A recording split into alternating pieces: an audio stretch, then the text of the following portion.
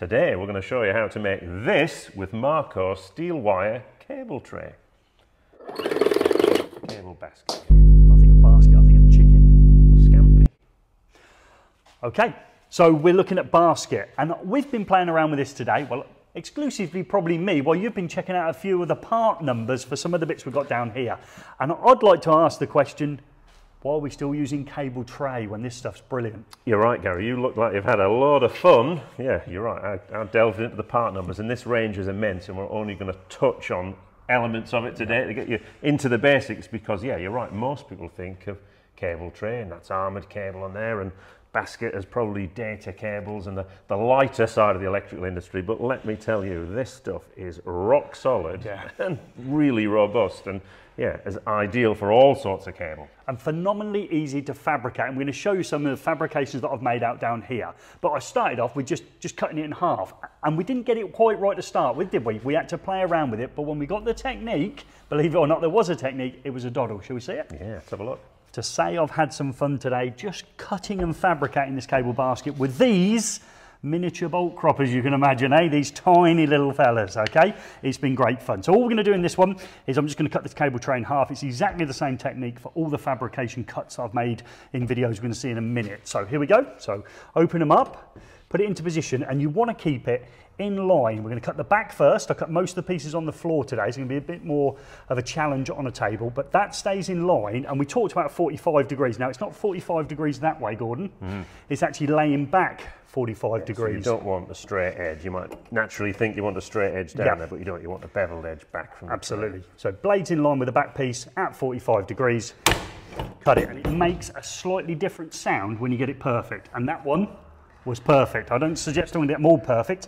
In again with the blade. Okay, you're in line there. Yeah, in line. You happy with that? And I've got the 45. Oh, there we go. Well, you had your Weetabix as Absolutely. I've had a great day. So again, so it's just a case on a table. It's a little bit more difficult. So we're there. That was perfect. Again, lean it back. Okay. So if you want to come to the side for us. If anyone's got any top tips on what you do with these leftover parts, then please put them in the comments below. One there, and you see the fun of that. Take this one out. That's the sound you want. That's the sound you want. Flop over. New Christmas album coming out now, the sound of metal crunching. Love it. First one in the queue. Yeah. Oh, just going to be immensely disappointed when I stop doing this. Let's rescue that last bit. Okay, put it around there. Happy days. Yeah, nice clean cut edges back to where you want to be. Yeah. Most part, if you don't get those the right length, you obviously can't use the accessories that we'll look at next. Okay, absolutely. And you can see how much fun I've had by how many of them I've collected up. Well, that looked fun, Gary. I'm no surprise I couldn't wrestle these off you all day. But, you know, that's really interesting, isn't it? You can do all this fabrication on site. And what we're going to look at now is how we fabricate and join different components with these and that collection of metal components in front of you there. Absolutely. All the sizes of cable basket from 50mm to 600mm get fabricated with those bolt croppers, which makes it great for, and picking them up off the floor when you've cut them away is also satisfying. Let's look maybe next at how we join two lengths together. Do you want to see how easy that is? Start with Let's go how easy that one is. So the first connecting method, we're going to use the Quik Clik system. Just give me that part number, Gordon. Oh, catchy as ever. It's the MCFJC. Right, by the time you've got that done, I've almost got the first one fitted. These come already attached to each length of basket. What's the thinking behind that, Gordon? Okay, well, they just basically click together with no tools, but they are removable from the actual basket itself. On some systems, they're actually attached, so you can't remove them if you were to shorten the basket. Okay, so nice close-up shot here of just clicking it in. Look how easy that is. We've got another method of joining them together here, Gordon, with the hook coupler. Just give me that part number, please. Oh, that's another one. It's another M. It's MCHC-S. All right, again, look how simple this is. Bottom section in first, click the top into place. Let's see it again. Hook underneath the bottom bar, click onto the top. There you go, we've joined it together. Let's have a little bit of a closer look, just so it wasn't no mystery to it. So underneath first, click up there, Gordon. Yeah, that's a very secure fixing that's got there. So let's have a look at a third method of joining the basket together. This is the fast fix side coupler. Give us that part number, Gordon. Well, guess what it starts with, Gary? Is it an M by any chance? It is. It's MCSSC. Okay. doesn't take away from the fact they're really quick to fix and get a really secure fix in. So watch again. So we slide it through, okay, and I've got to put some pressure on here, just push it into place, take my posi drive screwdriver, just make a small turn it into position. It's locked tightly together. Have a closer look now, Gordon. Yeah, again, looks like a very firm fixing. Yeah, and very fast, which is good. So watch me now. I'll just push it back this time with my screwdriver and just make that turn it locked into position. Really good. The Quik Clik system there, the one that comes already on the actual lengths of basket now, Gordon, was feedback from electricians. They wanted the system on here and it to be able to be used wherever you cut it in the length. You just pop them off, move it down into the appropriate position and make that joint. Okay, yeah, so on some systems, yeah, that's sort of almost welded onto the tray. Yeah. So if you cut in the wrong place, you've lost your coupler. You have. Yeah, but what has really impressed me is actually for such a simple operation, how robust that is. I mean, that is not coming apart unless you wanted to get it apart, in which case that's easy as well. Yeah. Yeah, I can't believe this has been kept secret from us for so long. Somebody's been hiding it away from us. So we've cut it, we've joined it together. So of course then you're on site and you've got to fabricate 90 degrees and things like that. We had a little go at a few of them, so we're not going to go through all of them, but we tackled some of the fabrication, which we'll show you now. So I'm going to fabricate now a 90-degree bend. I've chopped out the sections I need to do, just fold it in. And again, this is going to be super simple. I'm just going to take a bolt and plate arrangement in order to clasp it into position.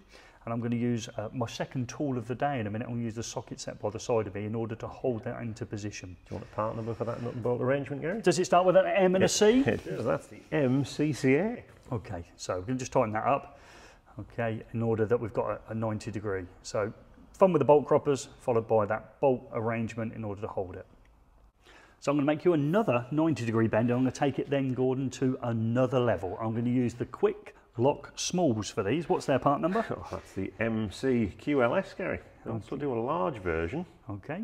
Guess what the part number is for that? Go on, surprise me. It's the MCQLL. Okay, joking aside again, look at this. As we're having a little bit of joke, look at it, just clips together easy. Pop it in there, bang. That's 90. I've already got it to 90. Fabricated the tray to start with by removing the sections. I'm at 90, but I'm going to take it, as I said, another level, Gordon. What are you going to do now? Where are you off to? Oh, well, you wait and see. So look, in we go, clip. Yeah, that's good. So one more to go. So we've now got it kicked off. So if I put one more in, you can see that I'll be come round a full 180 degrees by just simply cutting out using the bolt croppers and then using those connectors in order to connect it. Look at that. Easy, simple, we love it. Nice close-up one for you, no tricks to this, Gordon. Okay, so the small bracket is used on trays between 100 and 200 millimetre, and obviously the larger one is for the larger trays. I think you made that look almost too easy, Gary. Bolt croppers, take out a few sections, fold it in as needed. Yeah, wow, and there's loads of other variants you can do, isn't it? You can Absolutely. have, obviously if you had a wider tray, you can reduce the width, you can do intersections or T-pieces, etc. T-pieces, yeah, in different heights and yeah, offsets, yeah, everything you can. We've done one here. All we've done here with this section. Whoa, whoa, whoa! What are you going to do? Oh, just there's no clips for this one. I'll move some bits out of the way for you then. Come on in you come. I'll have a go. I'll step to one side. Look at that. Oh, that is. So we'd have a piece of strut to support, and we'll show you in a minute how easy it is to fit into the uni strut as well. So we've got a nice slow bend there in order to bring our cables up a location. Fantastic. And all we did, use the bolt croppers to remove a couple of sections. Yeah, remove a section. So yeah, you're thinking about that. You don't need to buy any prefabricated joints. No. Yeah, and obviously a lot of sites don't like you obviously doing fabrication. This isn't really on-site fabrication, is it? Just clopping out bits of wire. Yeah, no sparks created here. So yeah, brilliant. So I said there, fixing it to uni strut. Wait for it. Quick, easy, fast. You'll see it now. So let's attach our cable basket now to uni strut using our fast fix universal strut clip. Gordon, give us the part number. Okay, it's the MC, surprise, surprise, FUSC. Wow, by the time you've got that out, I've already fitted it. Clips in, and as always, it's either got fast or quick in it, and they're both correct in every terms. Bang, done. Okay then, Gordon, give me some of those technical features you love to give us. What type of finish does it come in? See, I'm not here just for the part numbers. So this is an electro zinc finish, so suitable for interior applications where possibly haven't got a corrosive atmosphere. It does come in hot dip galvanized, similar as you would find on cable trays, pre-galvanized or a powder coat finish options as well, but they're all to special order. The depths of it comes in 30 mil, it comes in 55 and 106 mil depth, and the maximum width, I think I said earlier, was 600 mil, which is massive, isn't it, Gordon? So again, very similar to what you'd expect on cable tray, but you say we've only touched the surface of the range. There's loads more widgets you can do all sorts of things with, you know, for suspended hangings. There's a lid you can get to go on top. Yeah, loads of options. We can't believe it isn't being used more, so we always want your feedback. Are you currently moved away from tray and only fit basket? Is this the type of basket you fit, or are you thinking about fitting it in the future? Is this range from Atkore your go-to basket range? Please leave those comments below, and we're going to try and get back to as many as we can. We've had a blast today, haven't we? And if you've got any more art forms you've made with it, then yeah, send us a picture.